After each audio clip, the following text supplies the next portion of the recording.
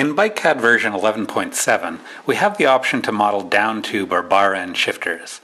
You'll find this option in the drivetrain dialog box under the Shifters tab. Most road bikes these days have shifters integrated with the brake levers. This scenario is already illustrated here. For integrated shifters, we would leave this menu set to Other or None.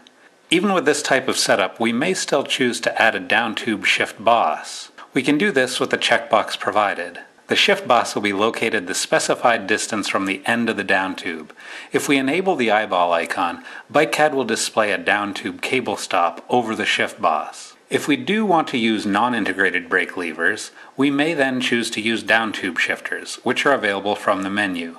The angles A1 and A2 are used to indicate the two extremes in the range of motion of the shifters. We can see that as we run through different cogs from low to high gear, our rear derailleur shifter will adjust to reflect the chosen gear. Bar end shifters are also an option. As with integrated shifters, we have the option to include or not include a down tube shift boss. When using bar end shifters, we can choose to mount them at the end of our drop bars, which is a popular choice for touring. We can also mount them to the end of bullhorn bars.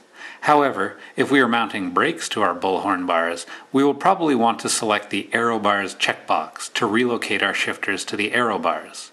We will not actually see the aero bars or the shifters until we turn on the display of the aero bars in the aero bars dialog box.